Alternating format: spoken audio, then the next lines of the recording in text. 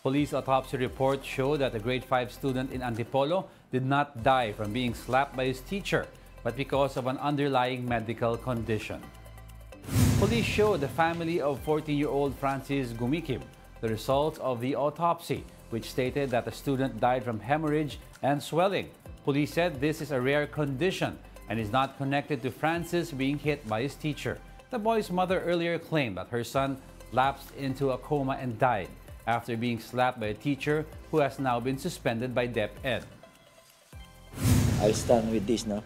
Lumalabas po doon sa ating pong autopsy report na hindi po connected yung pagkamatay ni Francis doon sa pananampal ng guro. Hindi natin talaga siya predictable.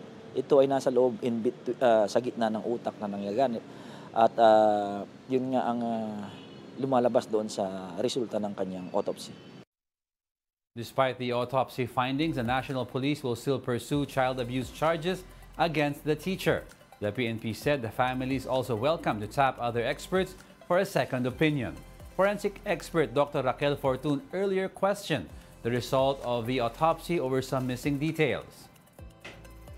Pero binibigyan din namin sila ng karapatan para ipatingin din sa iba pang expert. Yung expert opinion, ipabasa yung resulta na ito kung sakali mang may agam-agam po sila upang mas maliwanagan pa po sila. Kahit na ganito pa ang resulta, tayo po ay magsasampa pa rin ng complaint laban po sa guro sa ginawa niyang pananampal.